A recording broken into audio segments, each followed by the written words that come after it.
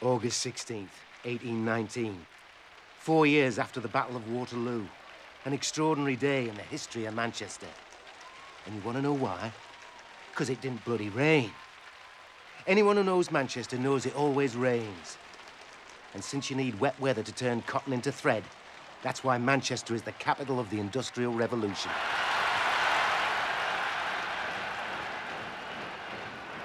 It's where England gets rich. But it's the poorest people that do the work. Men, women, and children. All of us serving the looms.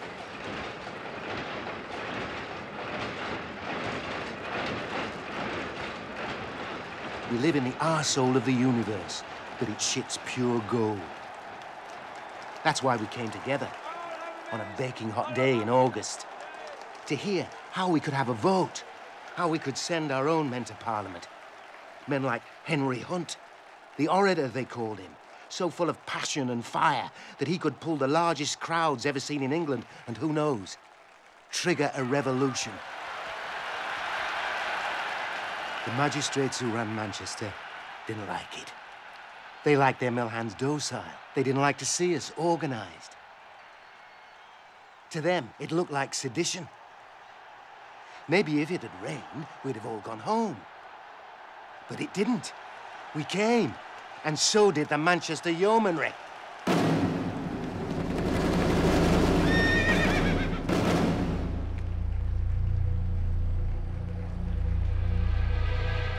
Shopkeepers dressed up in uniform on horseback, tradesmen with swords. They came, they said, to arrest Henry Hunt. But somehow, 20 minutes later, 600 of us were cut to shreds. 600.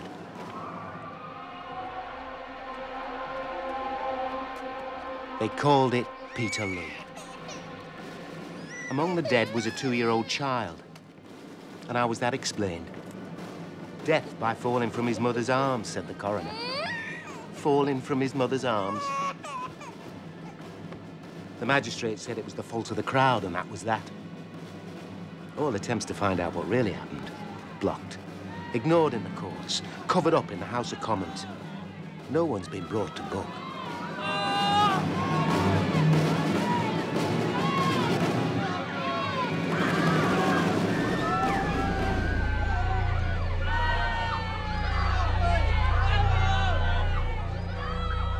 But there was one last chance to find out the truth.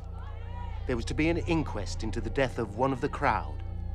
A 22-year-old lad who'd fought at the Battle of Waterloo only to be cut down on St. Peter's Field. Me, John Lees.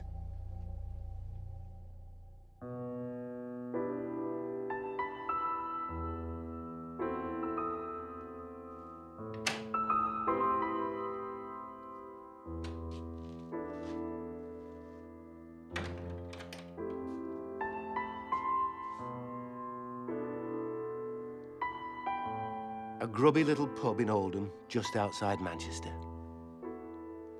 A strange place for liberty to be on trial.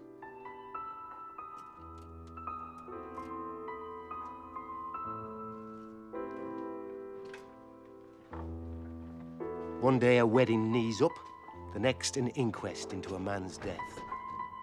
But James Harmer intended to turn it into a murder inquiry, a national show trial, to expose those responsible for a massacre.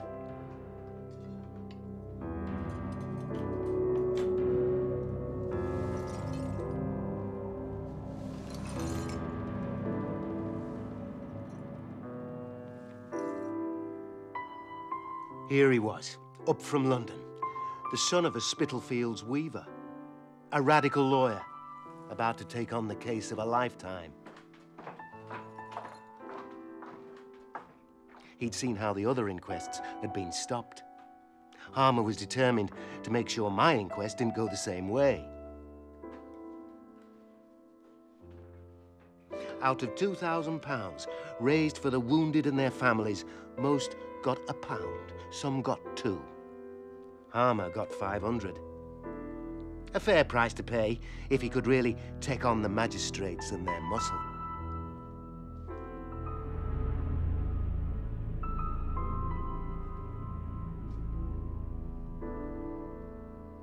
Okay, now listen carefully. A coroner's inquest looks like a criminal court, even when it's held in a pub. There's a jury, but the difference is there's no accused. Well, not officially. But there again, we all knew who was on trial here. The Manchester magistrates, sitting as calm as you like at the back of the room. My father was there with them. Well, he would be. He was a mill owner himself. He refused to have anything to do with Harmer. No grandstanding southern lawyer was going to wash his family's dirty linen in public. All rise for the coroner. Everything you will hear in this court from now on was really said at the inquest. Except for my words, of course. Dead men don't talk, do they? Has the jury seen the body of the deceased? We have. Very well. I wish it to be distinctly understood that any person wishing to take note on the proceedings is at liberty to do so. But I feel it my duty to prohibit publication of the evidence until after the case is closed. Mr. Harmer, I understand from my clerk that you wish to cross-examine witnesses. Is this, common practice at inquests in London? I will admit, sir, that I never knew a case in which it was necessary, but at the same time I must inform you that I have been professionally employed to attend inquests on behalf of the coroner of the City of London. And he has permitted me to suggest questions and elicit facts. Very well. Call the first witness. The coroner was Thomas Ferrand, the magistrate's man. He knew what side his bread was buttered. His job was to shut down this inquest. He hadn't even bothered inspecting my body. The first duty of a coroner. What was the point? The thing was all going to be over in a day or two. Or so he thought.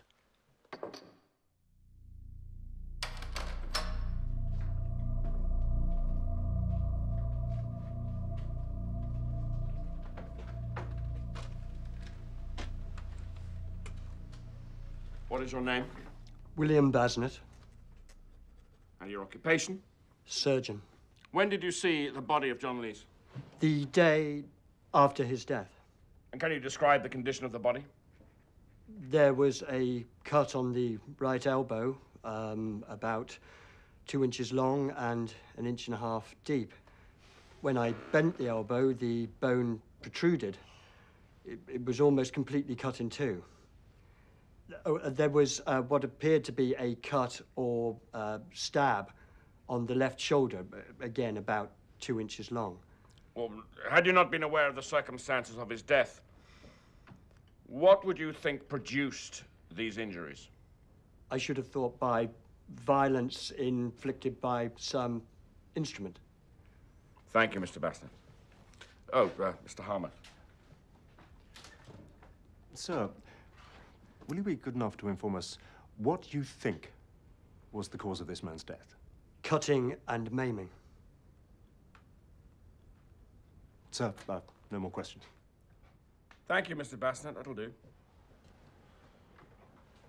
We call the next witness.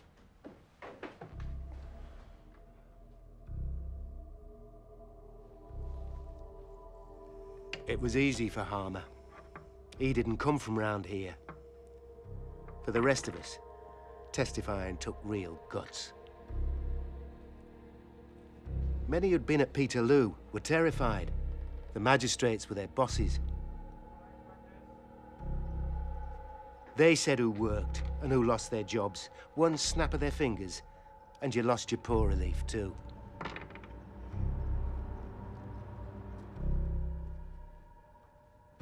William Harrison.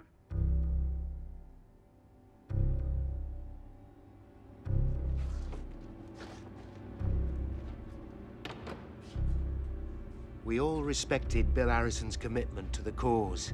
After all, he had everything to lose. He was a widower with 5 kids to feed. But nothing was going to shut him up. What is your name? William Harrison. Your occupation? Cotton. Spinner.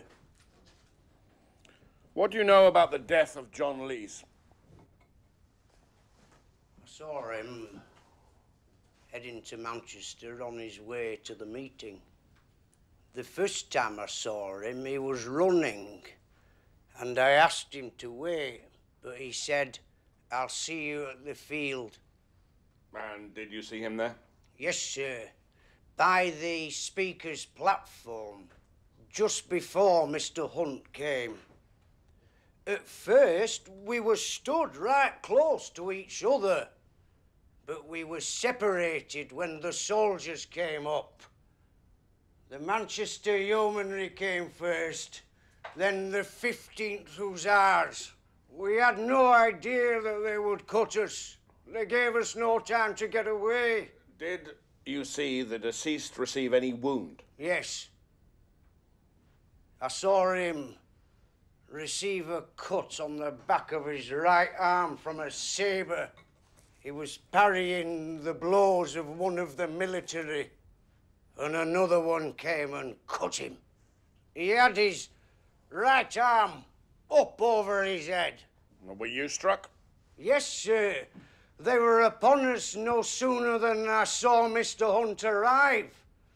I tried to run for my life, like a hare from a pack of hounds, but I was pressed against the railings. And then 3 soldiers came down upon me, one after the other. There was whoosh this way and whoosh that way, pushing and shoving backwards and forwards. Oh, you act as well as speak. Sir, I am no scholar, but I speak the best I can according to truth. Oh, Mr. Harmer.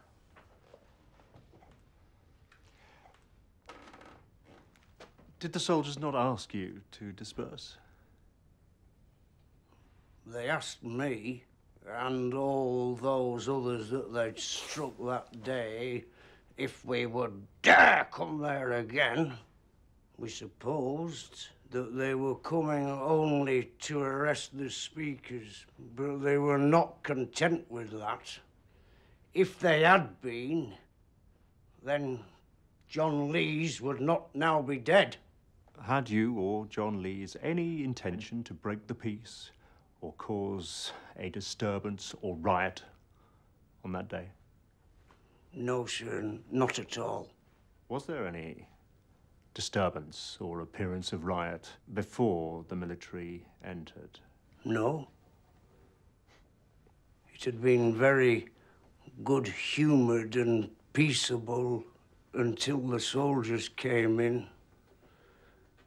And if it had not been for them, it would have been one of the nicest sights that ever was seen. John Lees had fought in the Battle of Waterloo, and before he died, he told me that he had never been so scared there as he was at that meeting.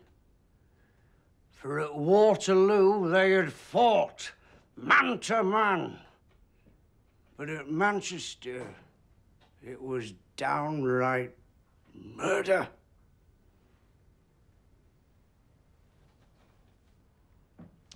That will be all. Well, go about your business.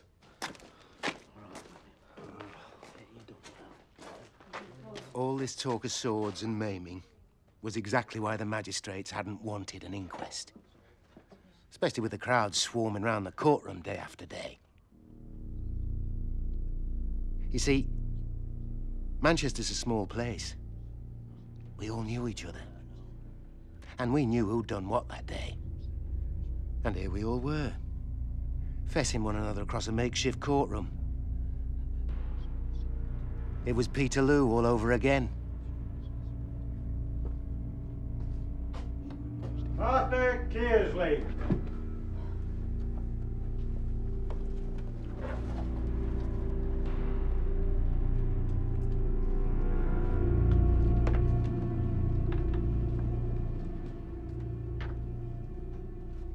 I swear by Almighty God that I shall tell the truth, the whole truth, and nothing but the truth. What is your name? Martha Kearsley. Your occupation? Cotton spinner.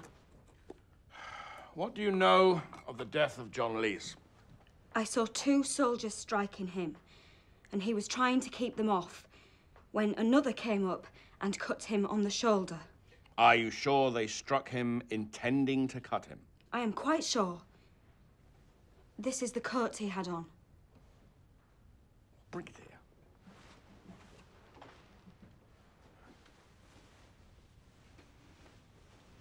Where did you get this? From his father. Well, how do you know it belonged to the deceased? Why, I saw him in it. Well, I have no doubt of its identity, but wish it to be proved regularly. What became of the deceased after he was cut? Did he fall down or get away? I cannot tell. Well, that is no answer. You were looking at him. You must have known. No, sir, I don't. I was so struck with horror that I turned round and saw no more of him. I beg pardon, Mr. Coroner, but I can't help but say that your examination of this witness does seem in tone unnecessarily harsh. Well, she has tried my patience. Forgive me, sir, but the usual procedure in inquisitions I have seen has been to let the witness first give their account and then to ask questions if anything remains ambiguous or unstated. But you've cross-examined this witness from the start. I believe I have seen as many inquests as Mr. Harmer and conducted them as well as he has seen them conducted. I beg pardon if I've offended you, sir. I only meant to speak the truth, and I have spoken the truth as far as I can. What? I've seen one of them here. I recognise one of the Manchester Cavalry. Then I demand his name. And I charge him with willful murder.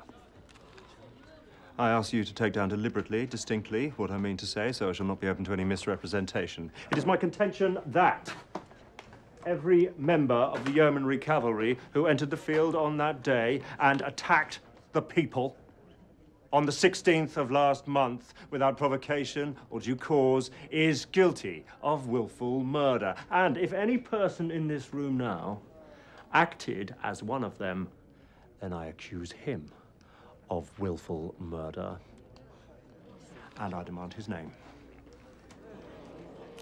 Does anybody know his name? His name? No? His name? Well, may we proceed? His name is William Gregson, sir. And it is my contention that, given the evidence already received by this court, you must arrest this man. Mr. Harmer, are all these scribblers with you? They appear to be giving you assistance. No, you're quite mistaken, sir. I've no assistance in this case. These gentlemen are reporters, and I'm entirely unacquainted with them. I insist you arrest this man.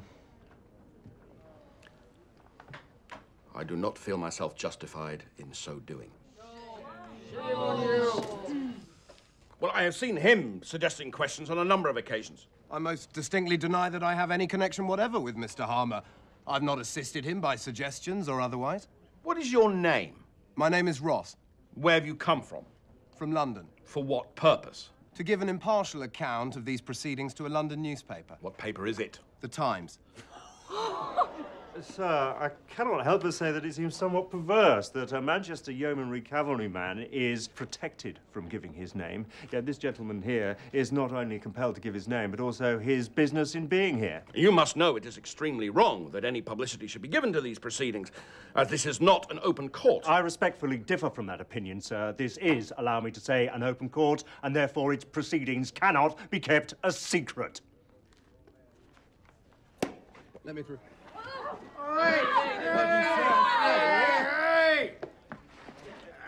The Times. They'd never reported from up here before, Peterloo. Right, on your way. Harmer knew the jury weren't the only ones with a verdict to reach. Thousands of newspaper readers would be making their minds up too. They even got my father into the papers. His eyes were slowly being opened to how I'd really died. I did not know that my son was going to that meeting. When I got up, I supposed that he was at work at the mill. I didn't see him till the evening. Just a little before dark. I examined his clothes. His coat was cut over the shoulder and the elbow, and on the left shoulder, the coat and waistcoat were cut through. And his shirt was cut in many places. And the top of the crown of his hat was off. It was a middling-ish good hat.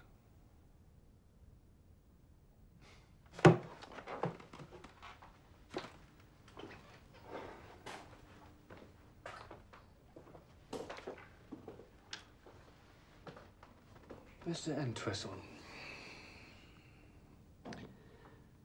I'm not entirely happy with the manner in which this inquest is proceeding. I won't have it turned into an inquisition. To clear, our friend the coroner has met his match in Mr. Harmer. We need someone to put out his fire. Ashworth. I found him to be efficient.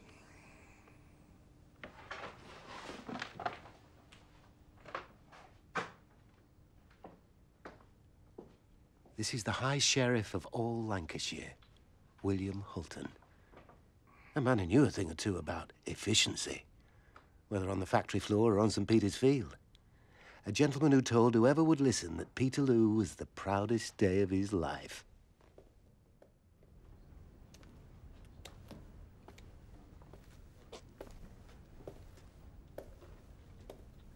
Good morning, Mr. Harmer. Look who's been sitting at your desk.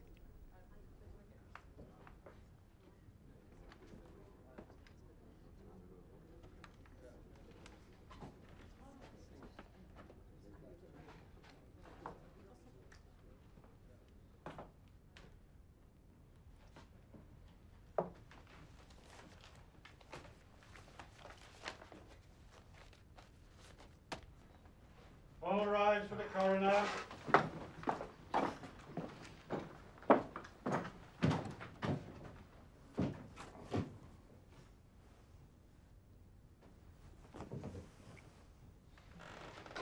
Sir, I understand that, somewhat unusually, a number of witnesses have already been examined in the course of this inquiry.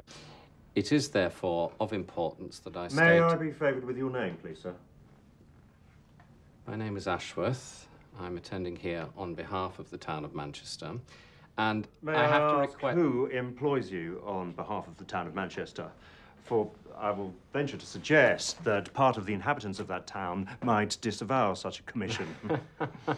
This letter, which I hand to the coroner, contains my authority. Well, the letter is signed by one of the constables of Manchester and is a sufficient authority for Mr. Ashworth's attendance.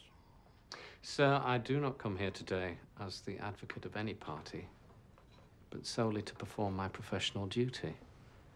In the first place, to prevent garbled and incomplete statements of the evidence from being published solely for the purpose of exciting a particular impression in the minds of the public.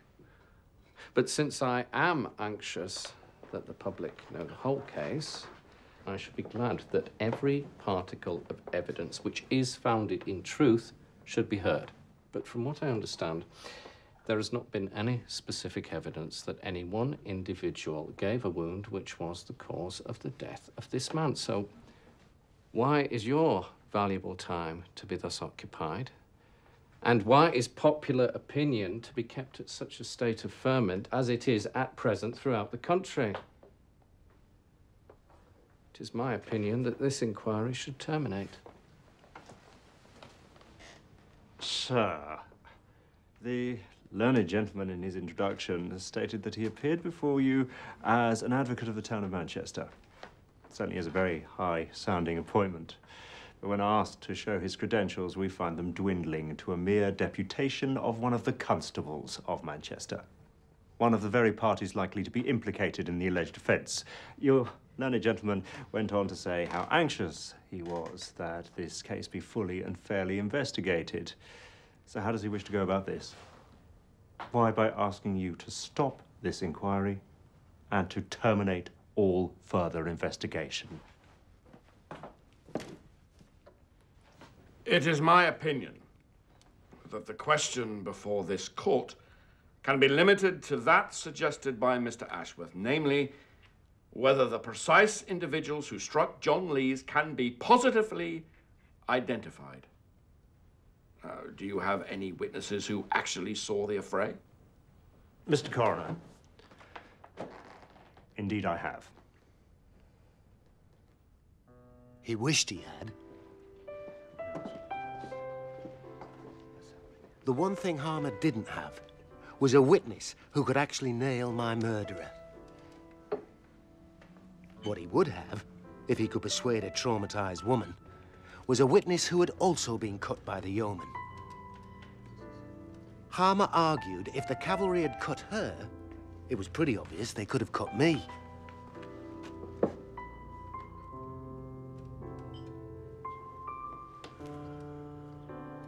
He was playing to the gallery, and the authorities wouldn't like it.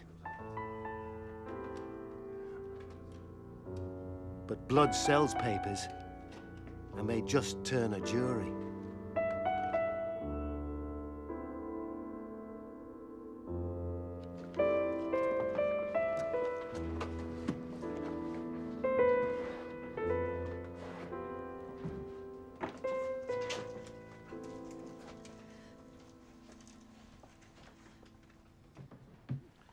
What is your name?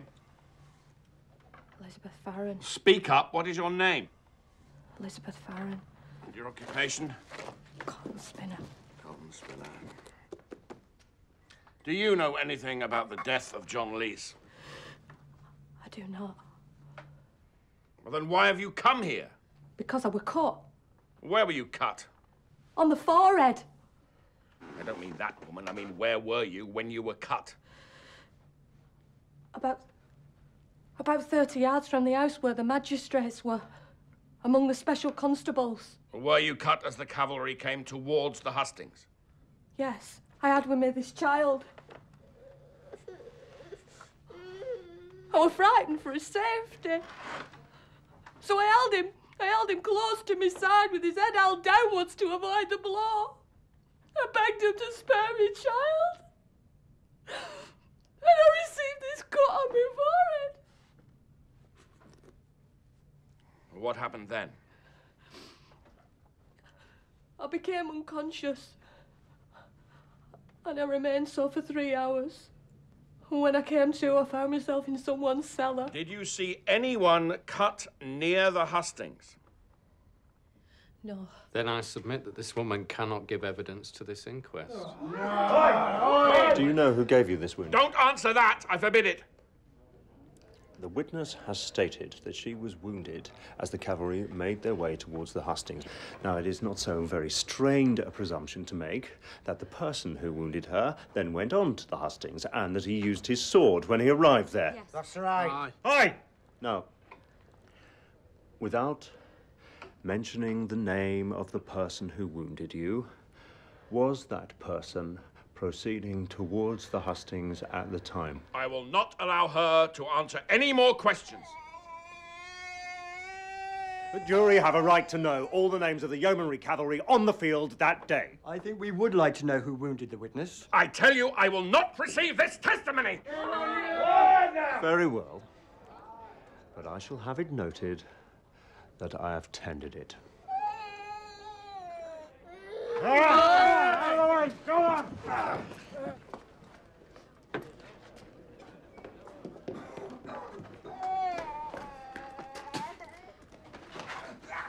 It may not look like it, but this was a victory for Harmer. His witnesses had done their job. Right! You lot! There'll be no one setting foot in that court again! Go! You've been nothing but underfoot! The jury wanted to know more. Get your scum! You backwater scum! Go! The magistrates would have to find their own witnesses. The thing was, the mill owners of Manchester thought themselves the lords of the universe. They controlled the world.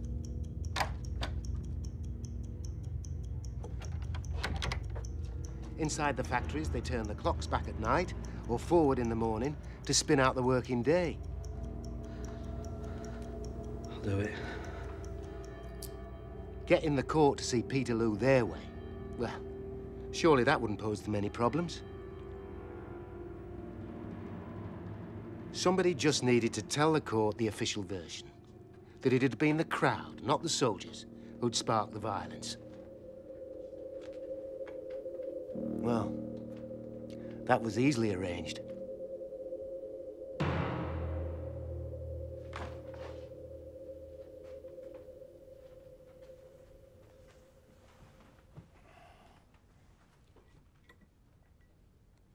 What is your name? Robert Hall. What are you, another spinner? No, a salesman. Oh, what do you sell? Cotton.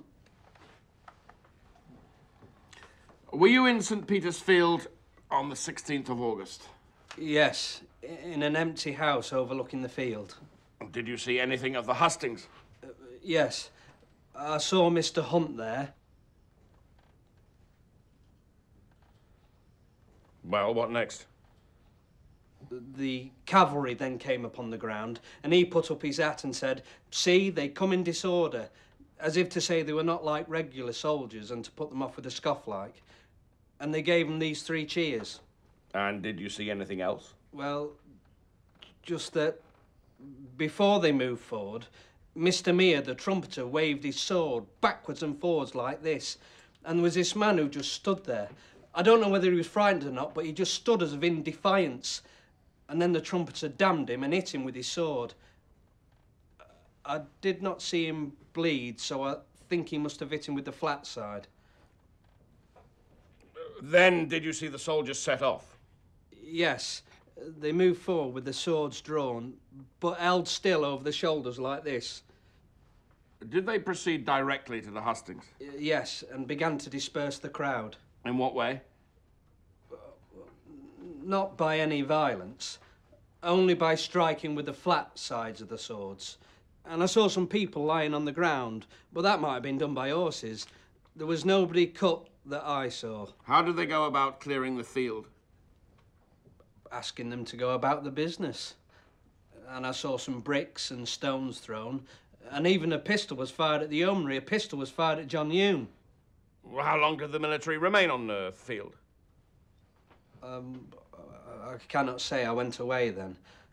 I was persuaded by one of the constables to act with them after the meeting was over, but not before. Mr. Ashworth.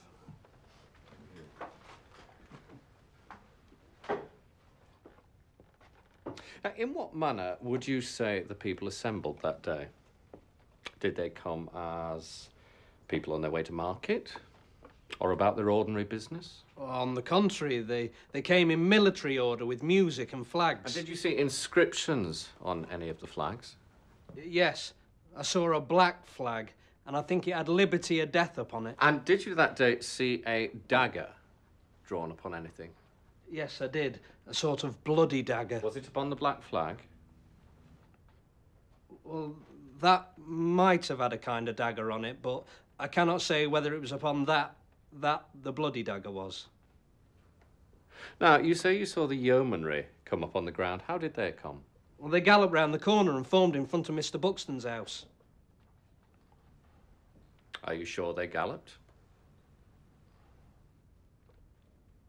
Well, they came at a kind of a canter or a trotting sort of gallop. And when was it the shouts were? Well, as soon as they came upon the ground, it seemed like they were kind of shouts of defiance. In your estimation, was their conduct intended to irritate the military? Yes. And I saw some stones thrown, but another witness can prove that better than me. We're not to hear from you, sir, what other people can prove. They can very well speak for themselves. Oh, I think we'll adjourn Oh. I didn't know whether you wanted me to say it or not. He really did say that. It was in the inquest transcripts. It was published in the Times. And he really was that bad. Harmer could hardly wait.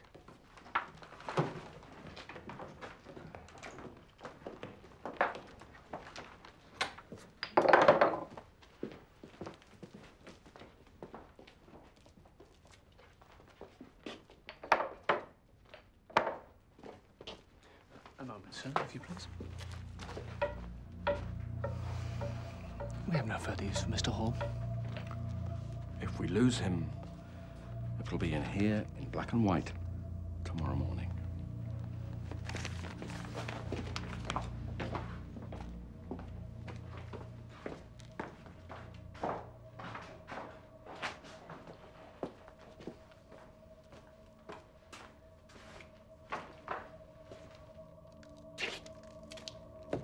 I almost feel sorry for Robert Hall. He's made his paymasters a laughingstock and betrayed his own people. Robert. Open the door.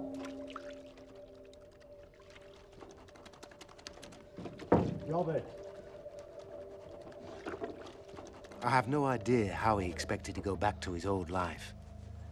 Especially as everyone now knew exactly what he was. And as it became clearer and clearer what job this cotton salesman really had.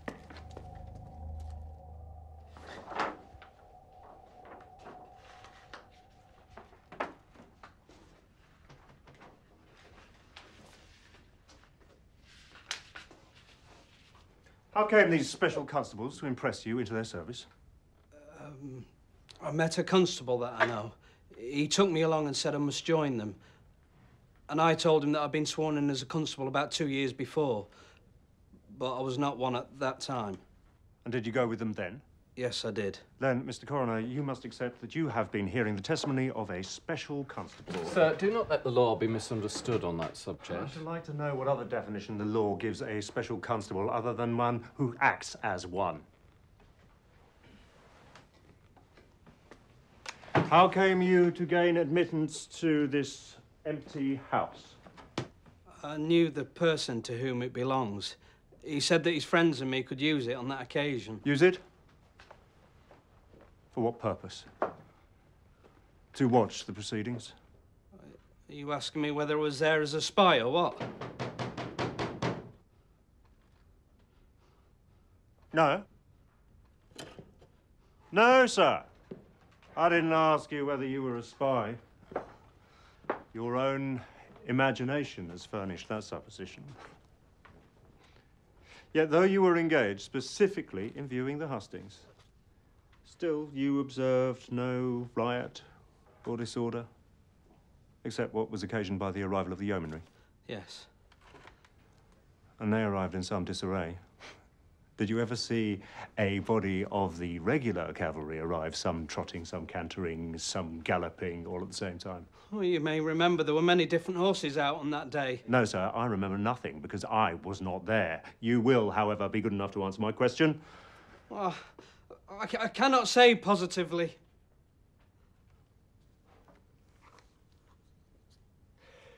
The people gave the Manchester Yeomanry 3 cheers. Yes, I think it was 3. And the crowd cheered when the bodies of people arrived from Oldham and Royton and other such places. Yes. Tell us, what is the difference between the cheer that was given to the people of Royton and Oldham and the cheer that went up for the arrival of the Manchester Yeomanry Cavalry? One was a cheer of welcome, the other was a cheer of defiance. Be so good as to demonstrate for the coroner and the jury this distinction that exists between a cheer of welcome and a cheer of defiance. I don't know that I can properly.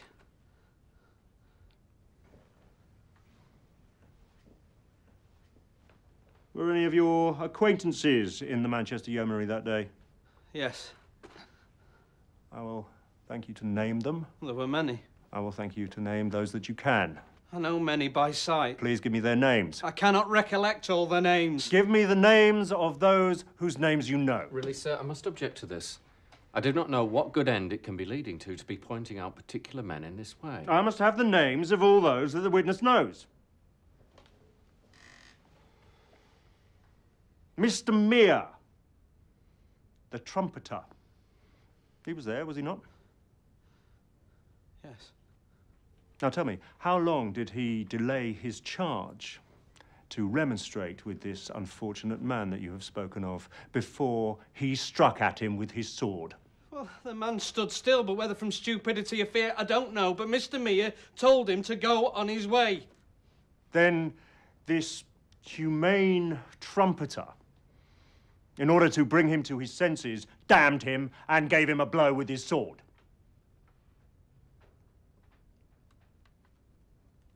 Yes. But I did not see any blood drawn. Oh, so you have said. Will you swear, then, that the blow was given with the flat rather than the sharp edge of his sword? I will not swear to either, but I think it was with the flat side. No, you'll not get rid of my question that easily, Mr. Hall.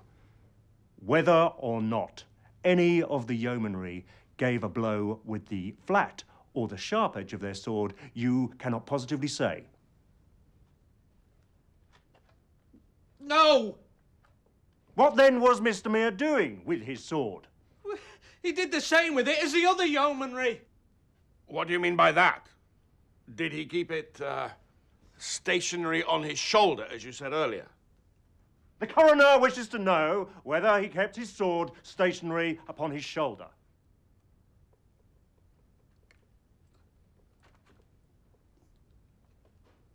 I don't believe any of them did that. No, indeed, sir, nor do I.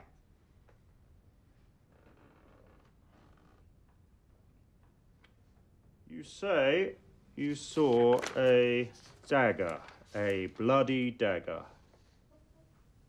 Yes. Are you sure it was not merely the form of a dagger, painted red, which your imagination has transformed into a bloody dagger? Oh, sir? Did it draw any blood that day? Did not see any. Did you see any blood on the field? I did not take notice. Did not take notice, sir? Are you saying that you did not see any blood on the field that day? I cannot say for definite.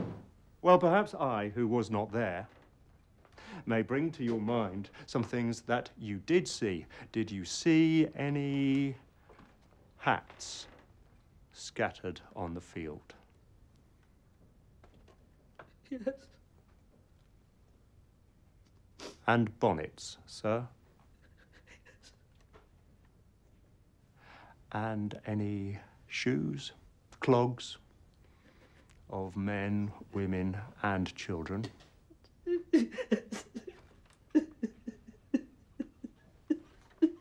And any blood, sir?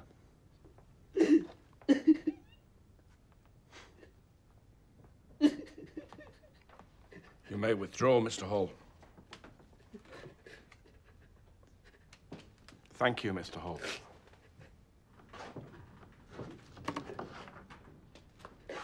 There's no record of what happened to Robert Hall after his testimony. I tell you, I wouldn't have wanted to be in his shoes.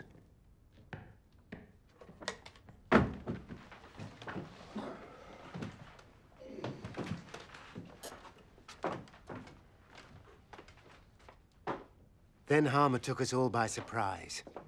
He turned on the coroner, who suddenly found himself in the dock. Mr. Coroner, I should like to know whether you have seen the body or not.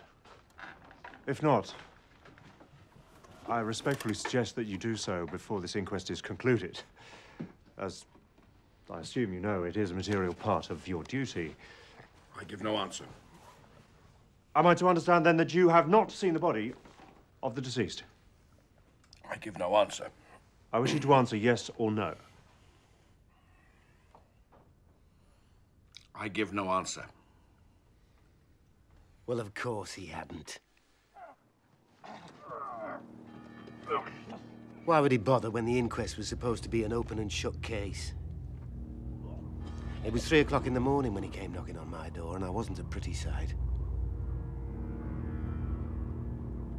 If he hadn't known it before, it was bloody clear now. It wasn't the flat side of any sword that had killed me. Shut it up.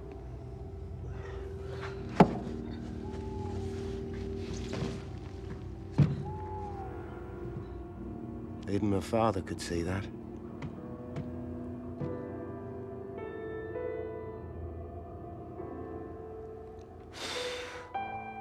Up and down the country, people from all walks of life joined in the debate.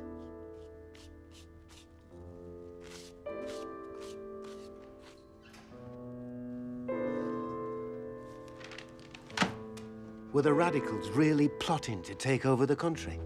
Mr. Hunt. Mr. Harmer.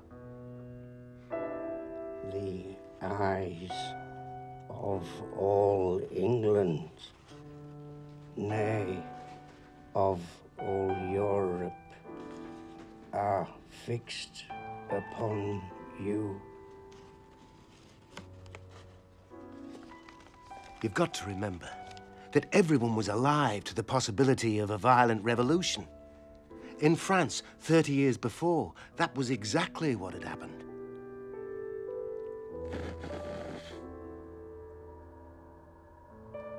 The magistrates certainly felt their necks could be on the block. Especially after they'd seen Harmer expose their stooge, Robert Hall, as a barefaced liar. Who was that person?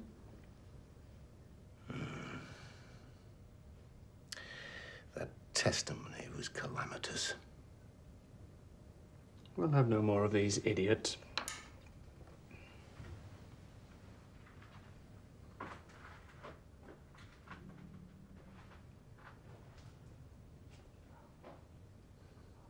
No legitimate purpose could have justified that meeting. It was nothing short of insurrection. And that position must be plainly stated by a gentleman of quality. Like Holton's right-hand man, Roger Entwistle. He'd pull this back from the brink, get the spinners back to their looms, and Manchester back to what it was best at, making money.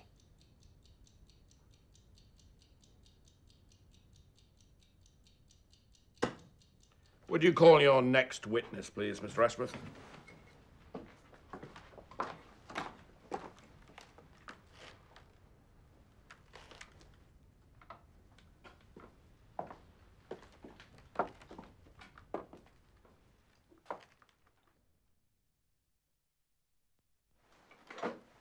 The magistrates knew what they were doing when they put Entwistle up against Harmer.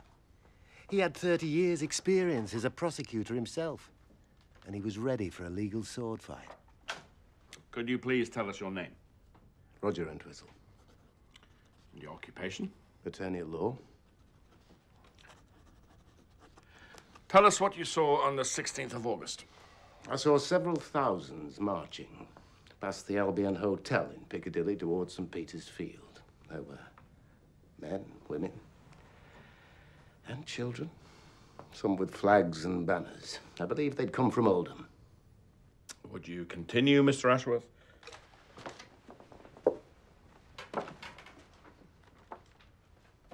Did the Oldham Company come into town as people coming about their ordinary business? No. They came in military order, and previous to their arriving at St. Peter's Church, the command halt was given, and the band then struck up Rule Britannia, and several cried out, "Britons never will be slaves." And were you at the hustings when Mr. Hunt was arrested? No. When I saw the yeomanry approaching, I joined the constables, but not before the soldiers were assailed with stones, bricks and sticks. I saw no danger until then. I then feared some danger might ensue. And previous to that happening, I mean these bricks and stones being thrown, had you seen the yeomanry strike any person among the crowd? I never saw a single blow struck during the whole of the time. That is, not before the bricks and stones were thrown. No. And in your opinion, was it possible to disperse such an immense number of people without some accident or other, however considerately it had been done? In my opinion, it was not.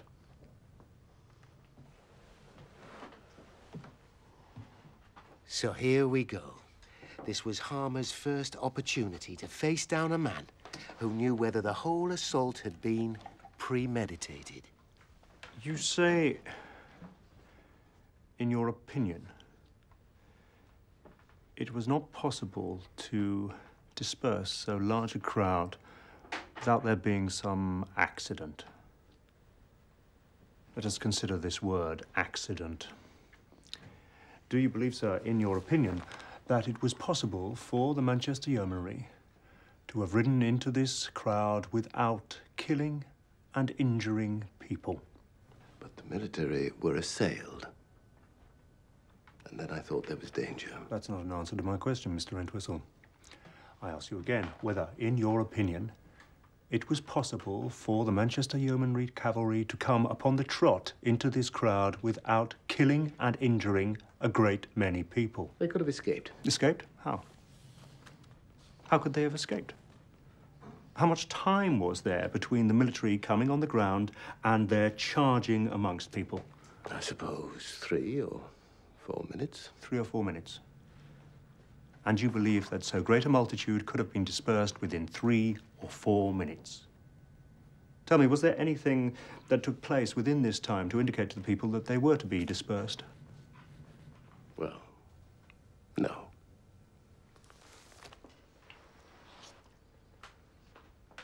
You went to the ground, I think you say, on 2 separate occasions. I went first at about 10 o'clock. Then to the Albion and back again at about 1. And you anticipated danger since the people came in military step? Yes, they were marching. And they played Rule Britannia in Mosley Street. And the people joined in the chorus. I would not say they joined in the chorus, but they were exclaiming, "Britons never will be slaves." That is the chorus, is it not?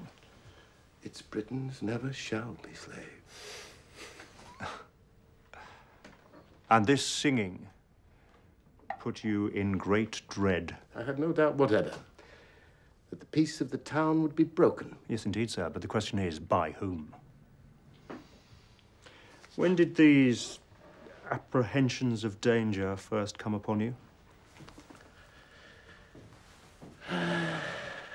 As the crowds passed the Albion. Then you will be good enough to tell us why it was that after you had entertained these apprehensions of danger, you proceeded into the midst of this meeting on 2 separate occasions.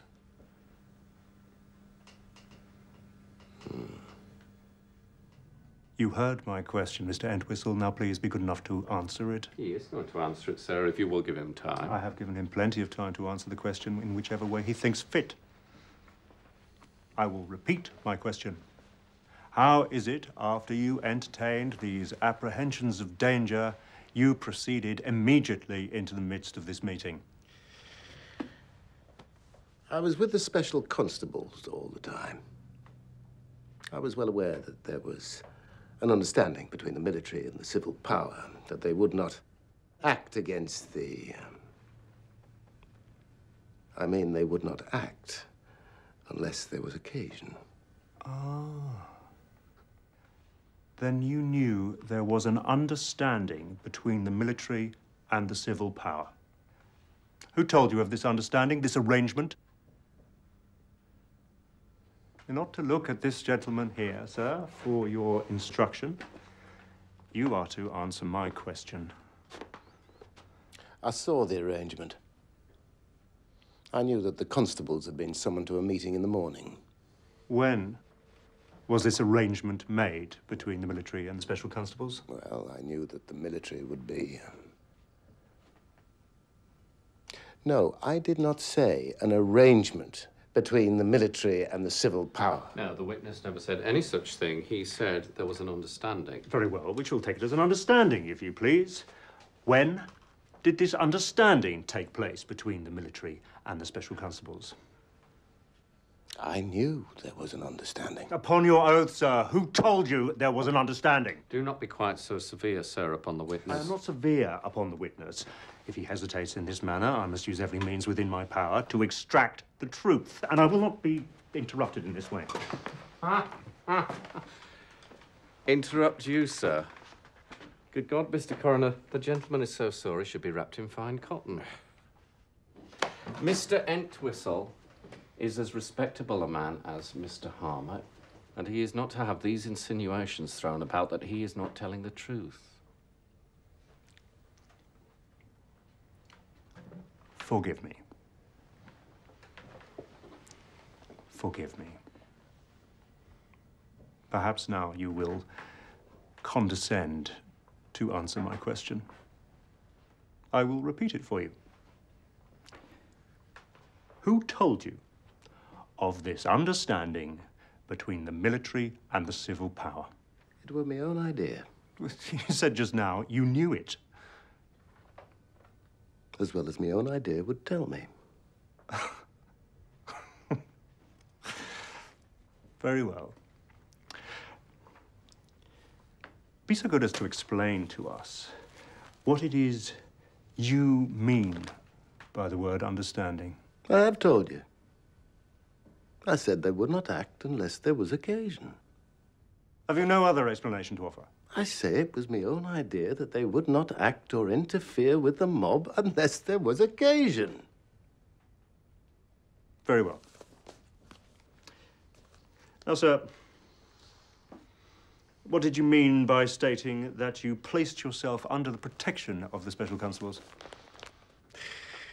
It was to get out of the way of the Cheshire Yeomanry, who would not be able to distinguish the Special Constables so well as the Manchester Yeomanry. So all on the field were to be cut to pieces except the Special Constables?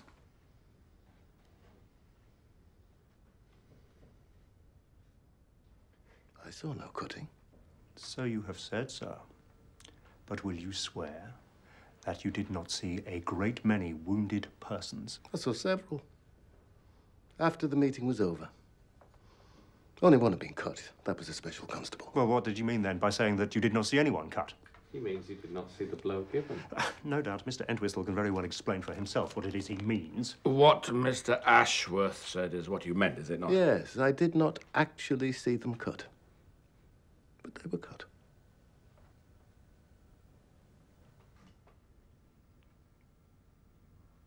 Very well. I shall ask you no more questions. I think that's enough for today. It might have looked like he'd managed to wriggle off the hook, but he hadn't had it all his own way. The jury could see plain as day that Peterloo wasn't just crowd control gone wrong. But the magistrates weren't out of dirty tricks yet.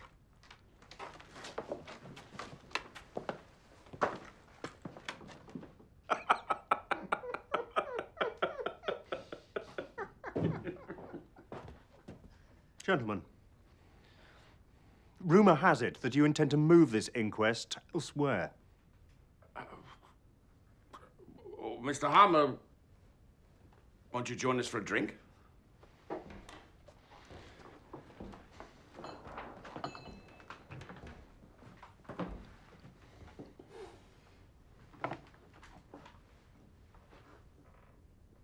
To our better acquaintance.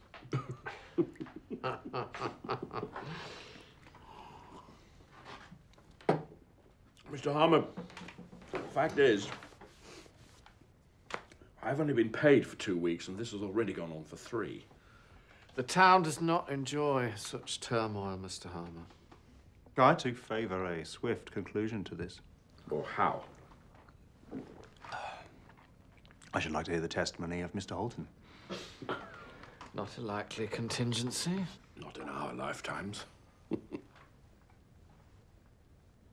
Very well. Onwards, then. This building will be surrounded by 1,000 people tomorrow. And the next day. And the day after that. Until we have the men responsible for the death of John Lees.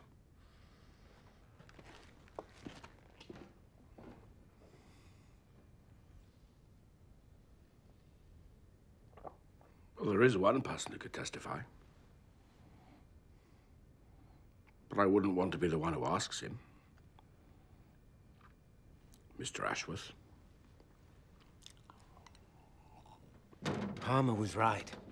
The crowds got bigger by the day, and angrier. It was the magistrates' worst nightmare. This was their town, and they were losing it. It was time to deliver a knockout blow. Send in the hard man, Joseph Nadin. He called himself the King of Manchester. He'd once been a spinner like us, but he was working for them now, and didn't care who knew it. He'd arrested Henry Hunt, It was his job to finish what he'd started and see Harmer off. I swear by Almighty God to tell the truth, the whole truth, and nothing but the truth.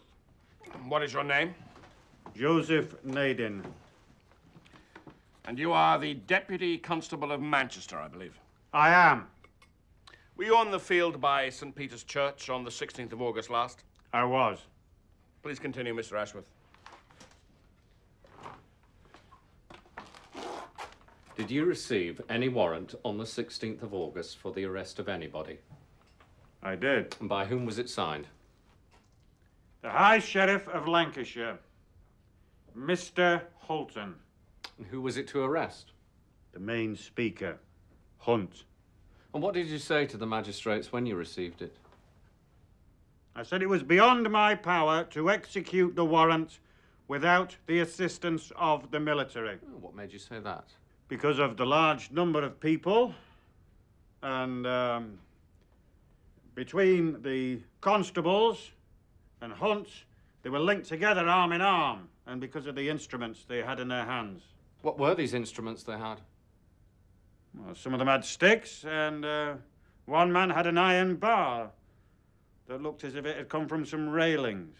And did you observe whether the yeomanry, in going up to the hustings, struck anybody with their swords? No, they did not. Either with the flat side or with the sharp side? In no way. And I ask you again, was there any possibility of executing the warrant without employing the military? No, it was impossible, even if we had 10 times the number of constables. Mr. Harmer.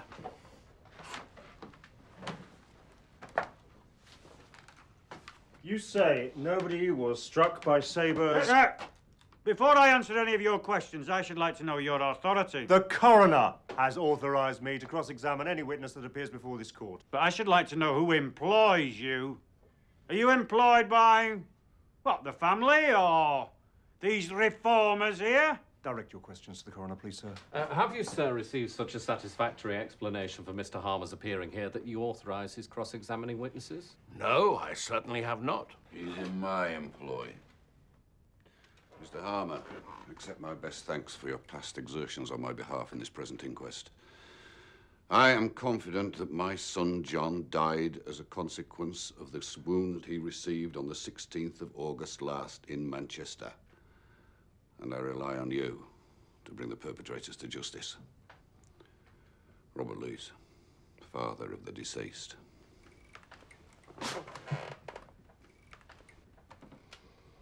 Bloody hell. My father of all people. On my side at last. So, nobody was trampled by horses? I never saw one. Of course not. Nor was a single sword ever uplifted?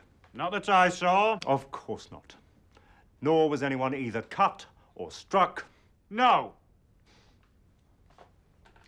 Do you mean to say, then, that none of the Manchester yeomanry struck or cut at any of the people? Upon my soul, I did not see anybody do it. You did not upon your soul, sir, but I ask you upon your oath. Dear me. If this heat continues, I will have to leave. I can't stay here. Would you take a glass of wine, Mr. Naden? You seem rather unwell. No, thank you. I'd better not.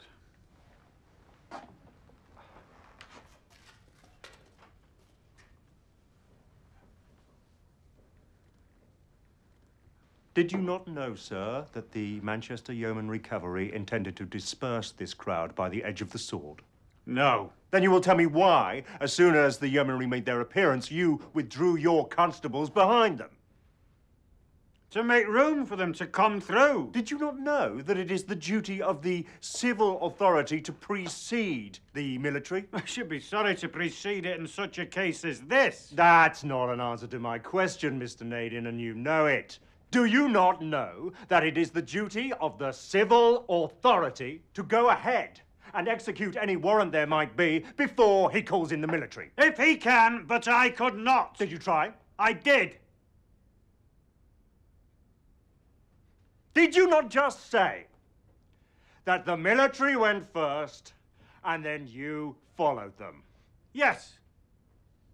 Well, then at what point did you try to execute the warrant? I came down before the military went. Oh, so it was at your suggestion that the military were to come?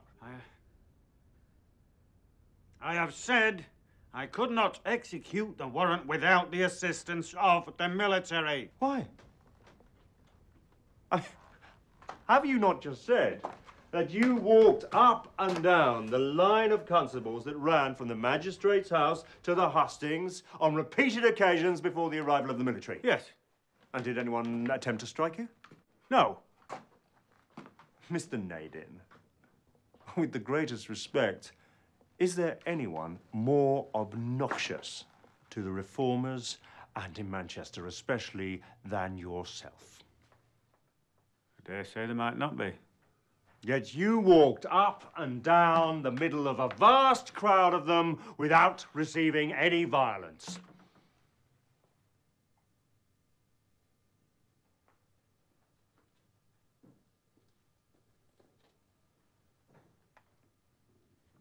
Yes.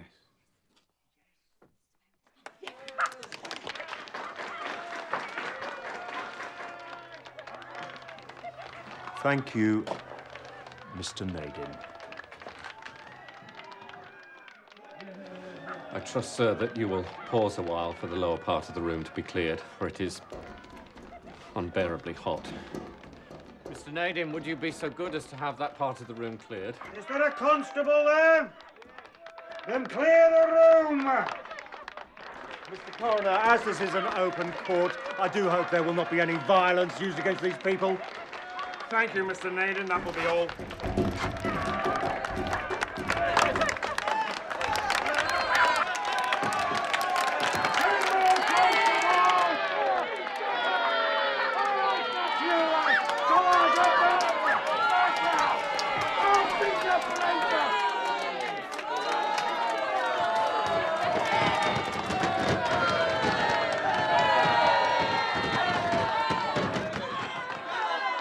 Mr. Harmer, it is my intention, in the light of the disturbances that this inquiry has occasioned upon the people of this town, and for the inconvenience to the members of the jury, that this inquest should be adjourned to a date 6 weeks from now.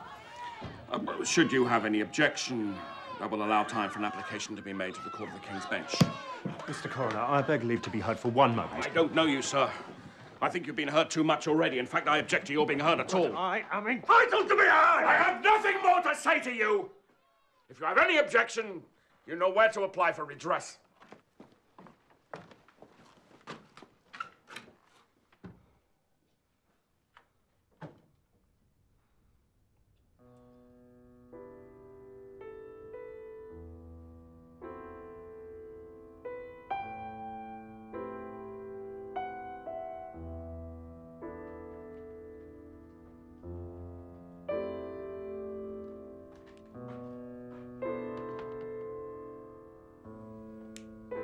So, they shut us down.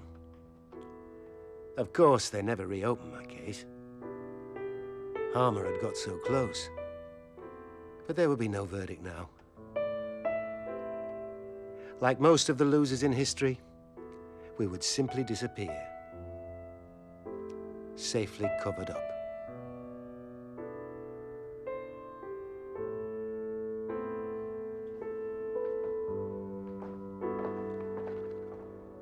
What do you know of the death of John Lees?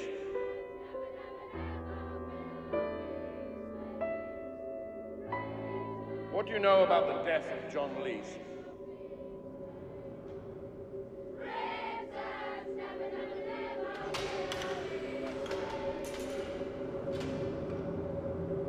Is there anyone more obnoxious to the reformers, in Manchester especially, than yourself? Dare say there might not be. Yet you walked up and down in the middle of a vast crowd of them without receiving any violence. Yes.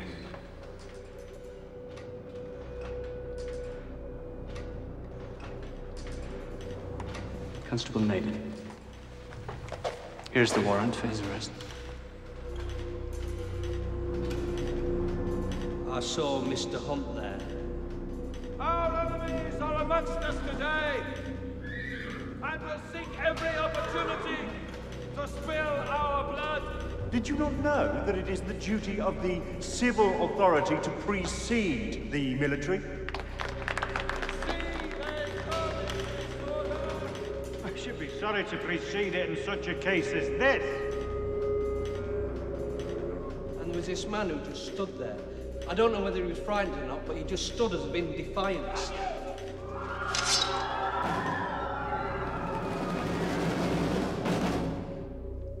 Do we have an understanding?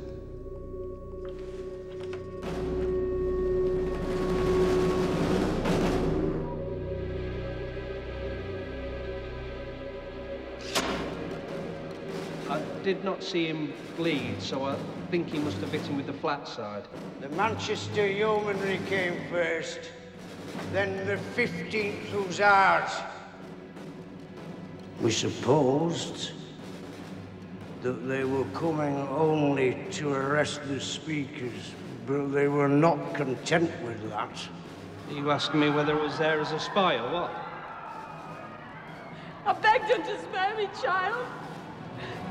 And I received this cut on my forehead. I became unconscious.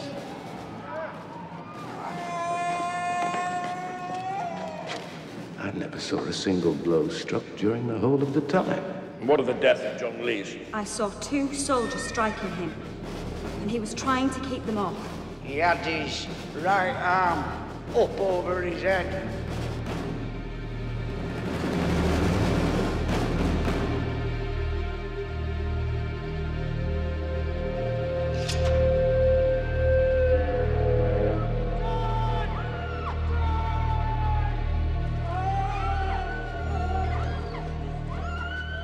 What do you think was the cause of this man's death?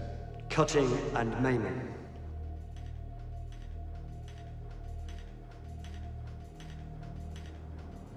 So there you have it, Mr. Harmer. The magistrates kept their jobs. The looms kept spinning. And everyone forgot about me.